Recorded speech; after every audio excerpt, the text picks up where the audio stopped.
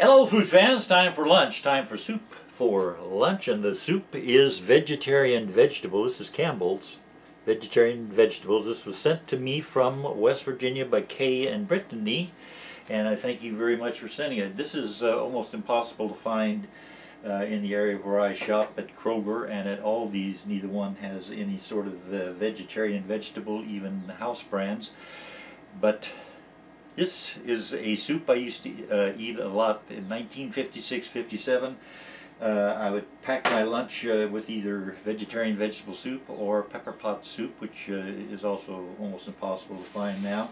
And also I would sometimes use Franco-American spaghetti, which I don't think that is available anywhere right now either. And I will add some of my own ingredients. Part of a potato will go into the vegetarian vegetable soup, and part of an onion that I have left over that was in the refrigerator, and I will add an entire carrot. So let's get started.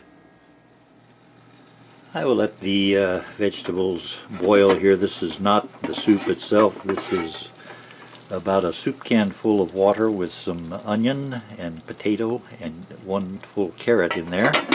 I'll let that cook for a little bit, and then we'll turn off the heat and add the can of vegetarian vegetable soup, and we will have a lot of soup, and maybe I'll use some crackers in there.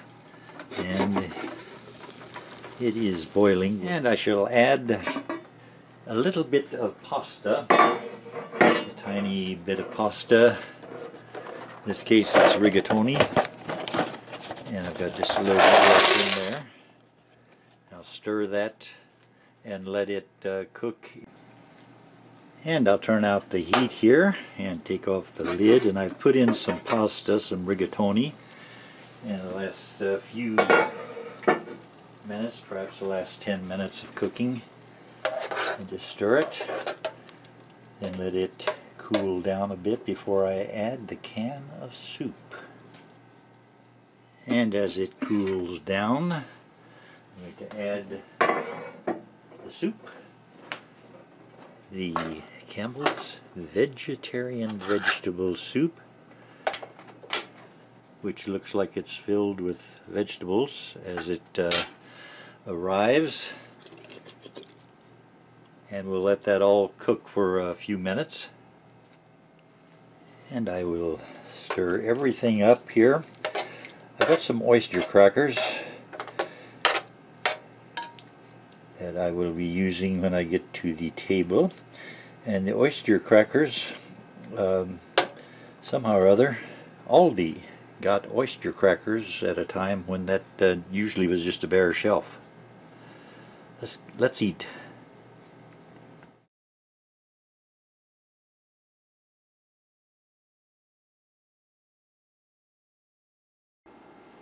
Ah yes, this looks good enough to eat, which is what I'm going to be doing with it. I will mix the salad first with my spoons. I don't have the tomatoes again today.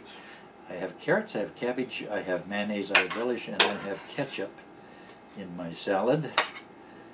And that is a very good tasting salad recipe, if I do say so myself. Still tastes good today.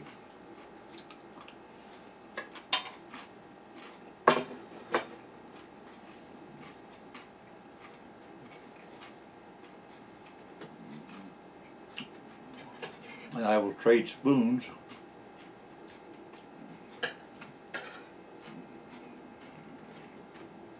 Use a soup spoon for soup.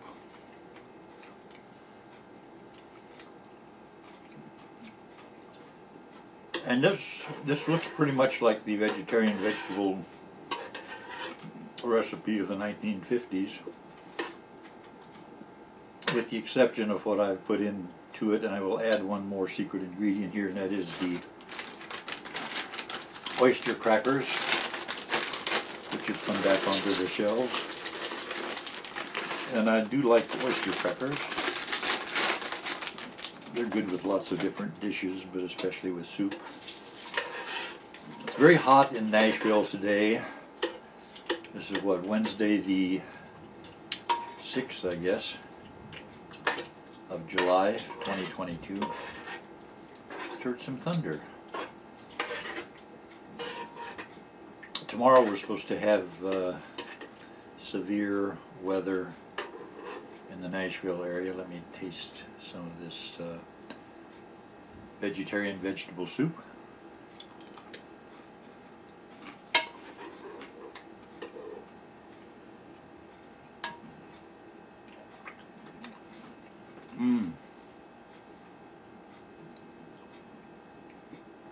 It is good, and it tastes pretty much like vegetarian vegetable soup of the 1950s.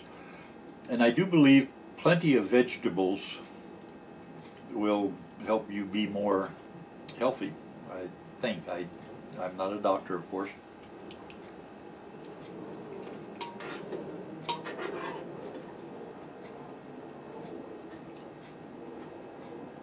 I don't eat as much meat as someone might think. Maybe a couple times a week I'll have meat. I always have a salad for lunch.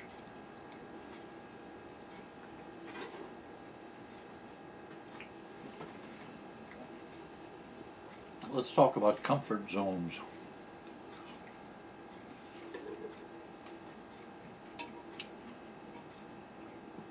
As you go through life, one of the things I've learned, I'm sure there's some people out there who are older than myself and would know more about what works and what doesn't work. But just in chance, I happen to be older than you.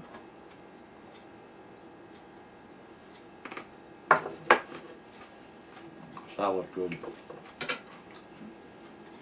Then there is a possibility that I might have experienced some things that you are wrestling with right now. One of the things that happens as we go through life, we get into a comfort zone where things are going well, and we get an opportunity to try something different. Should you step out of a comfort zone? Step out of a comfort zone, or just stay where you are and trust that things will work out well and you won't have any problems?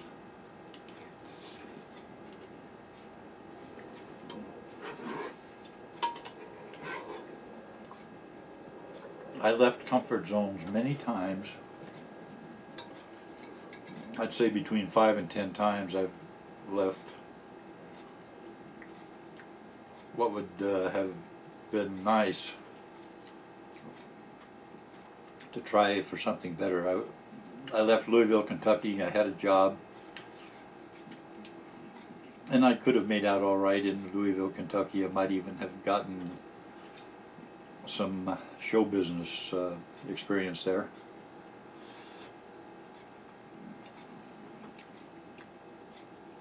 But at age 17, I left the comfort zone behind and moved to Hollywood, to Los Angeles. Worked out well. Excuse me, worked out well.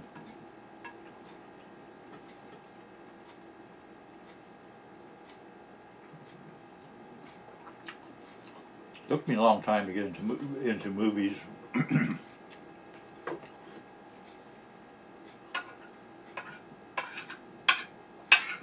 A lot of vegetables here.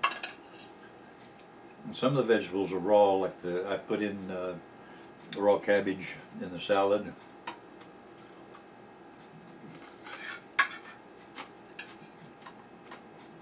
Raw carrots.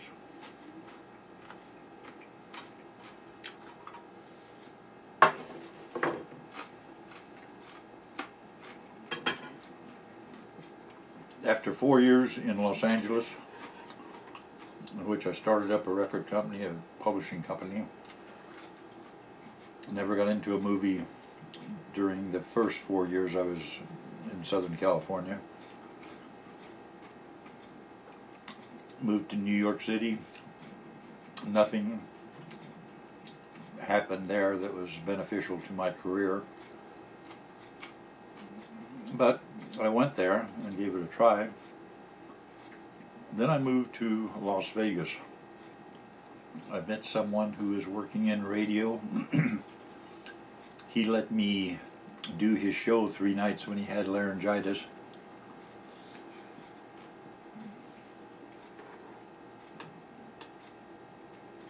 I learned how radio worked. I got a job in radio pretty quickly, then tried other stations. Eventually became a movie extra while I was in Las Vegas.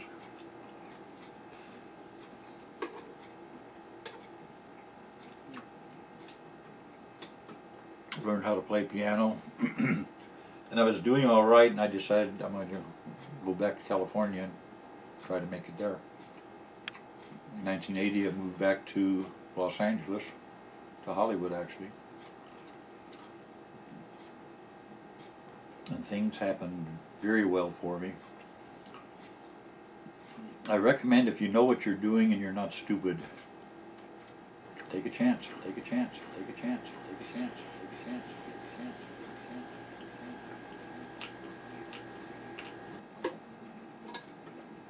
Whatever you want, try for it.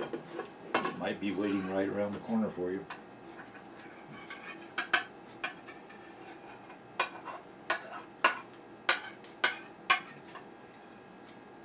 It's very humid today in Nashville.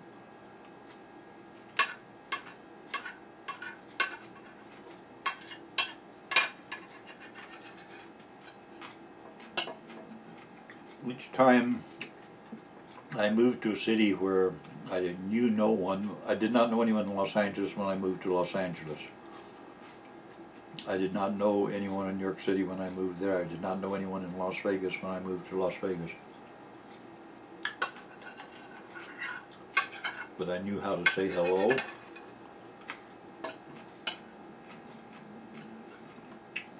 I knew how to go after what I wanted. I wanted show business.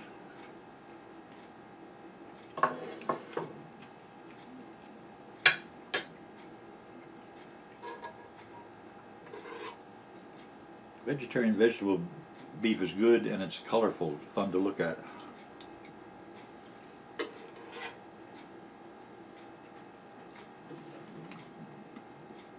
Cost-wise, I think a can of vegetarian vegetable soup, if you buy it at Kroger's online ordering spot, it's about $2 a can.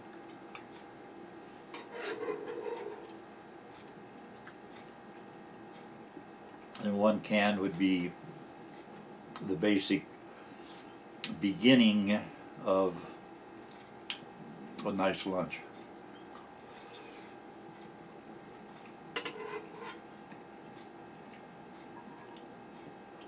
Add some pasta, add some oyster crackers.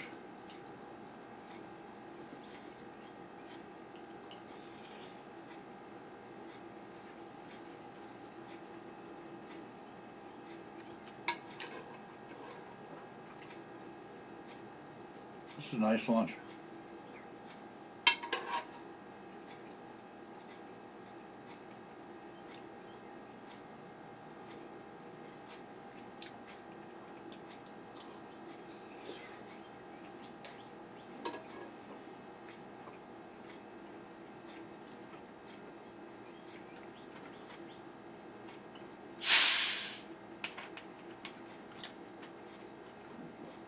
Sounds like a train getting ready to take off there. Root beer.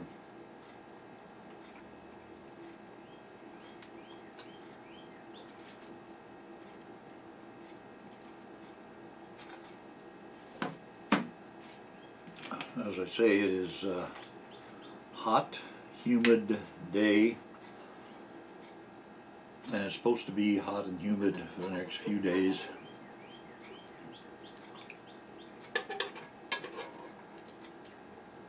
So I'm not working too hard.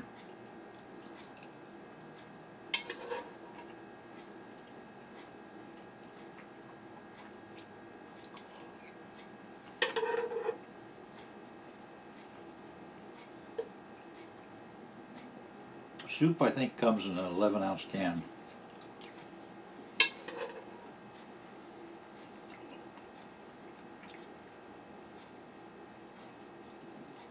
What I added to it probably made it a 1-pound meal.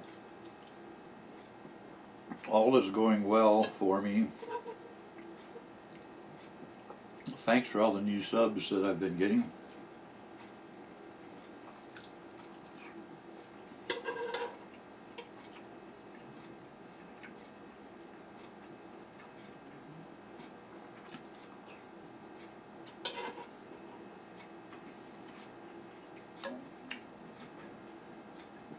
I am thinking about getting involved with YouTube in a fundraising campaign.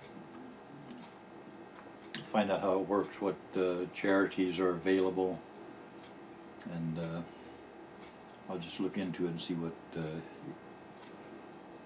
what one has to do to be helpful without being greedy.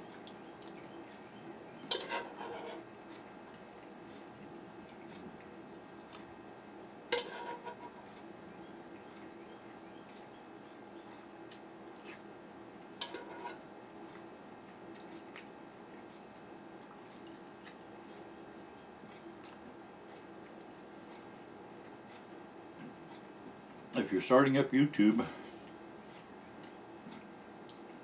make videos about something at which you would call yourself an expert.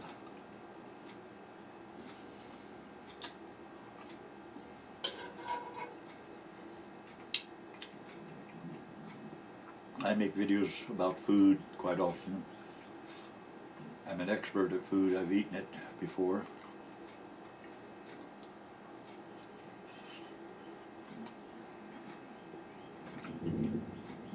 There's that thunder again.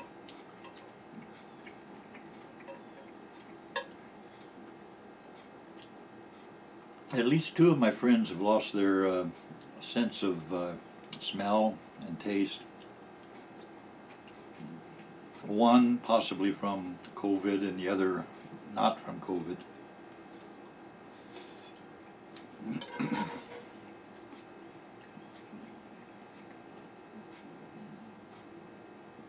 Hopefully they will regain their senses of smell and taste. Food for me tastes just about like it did the first time I tasted it.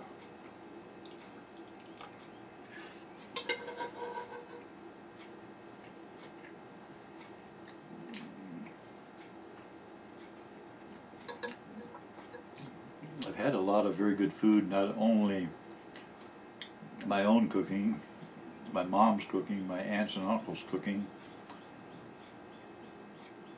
I like the food in the Army.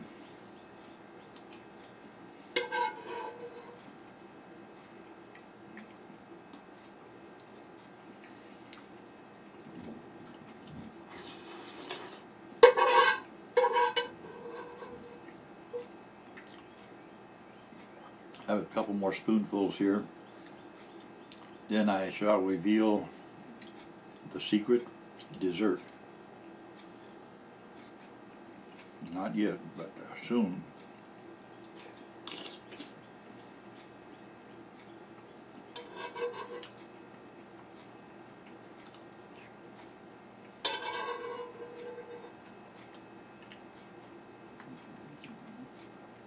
This spoonful and one more.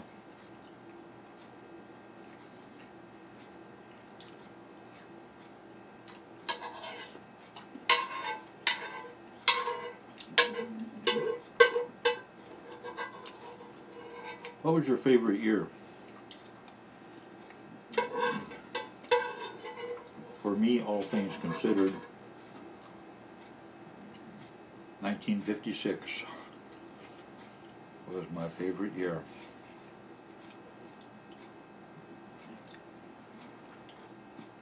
Let me see if I can reach through here and get our dessert. The dessert for a hot day is ice cream. me put this where over here, I guess.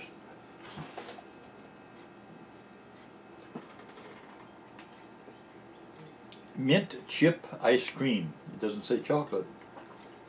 I wonder if that means it's got imitation chocolate chips. Did you hear about the, I don't know what it was, robot something or other, which when being programmed, there's a train going by, the robot said no, didn't want to do that. Wanted to discuss it further. Really happened. Where are we headed? Is the future going to be good? Will you make your little area of concern a better place? Or will you run away and leave it when it starts getting goofy?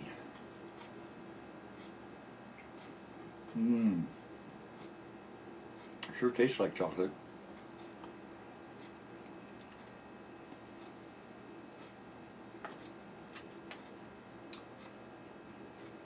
I'll drink to that.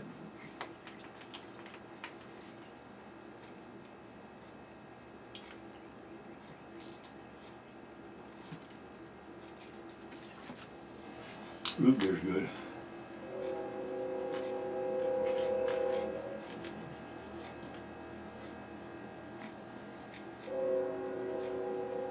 That train is about 2 miles away from here.